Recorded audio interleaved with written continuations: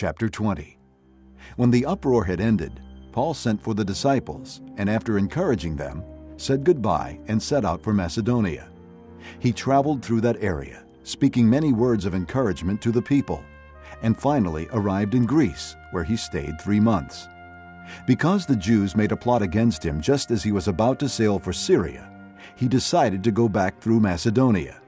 He was accompanied by Sopater, son of Pyrrhus from Berea, Aristarchus and Secundus from Thessalonica, Gaius from Derbe, Timothy also, and Tychicus and Trophimus from the province of Asia. These men went on ahead and waited for us at Troas. But we sailed from Philippi after the Feast of Unleavened Bread, and 5 days later joined the others at Troas, where we stayed 7 days. On the first day of the week we came together to break bread.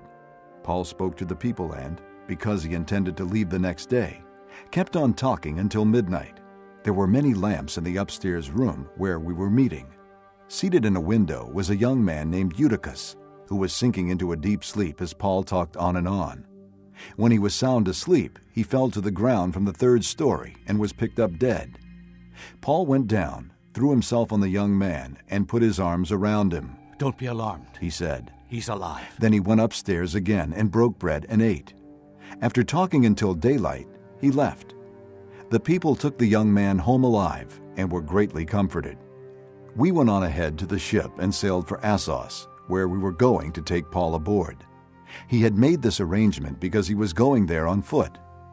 When he met us at Assos, we took him aboard and went on to Mytilene. The next day, we set sail from there and arrived off Chios. The day after that, we crossed over to Samos, and on the following day, arrived at Miletus. Paul had decided to sail past Ephesus to avoid spending time in the province of Asia, for he was in a hurry to reach Jerusalem, if possible, by the day of Pentecost. From Miletus, Paul sent to Ephesus for the elders of the church. When they arrived, he said to them, "You know how I lived the whole time I was with you.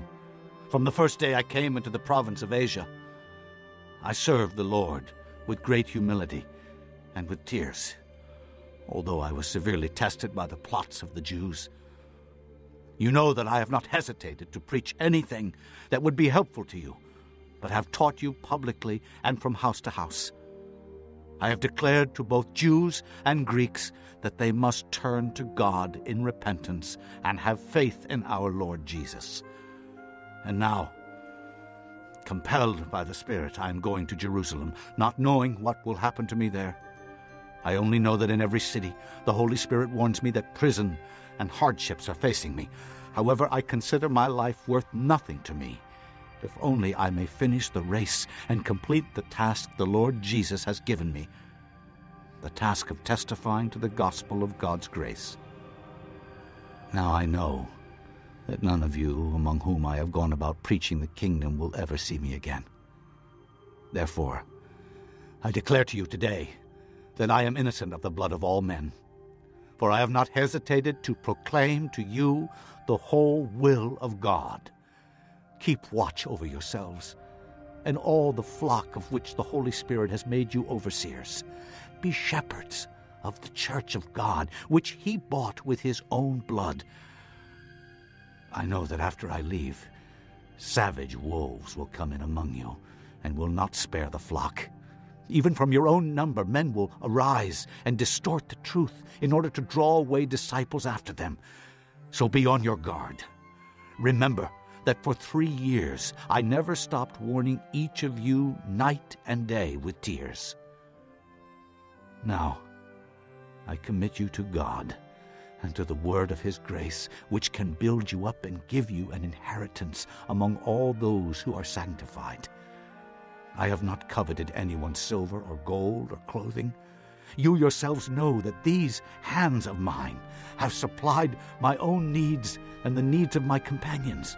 In everything I did, I showed you that by this kind of hard work, we must help the weak, remembering the words the Lord Jesus himself said, "It is more blessed to give than to receive." When he had said this, he knelt down with all of them and prayed. They all wept as they embraced him and kissed him. What grieved them most was his statement that they would never see his face again. Then they accompanied him to the ship.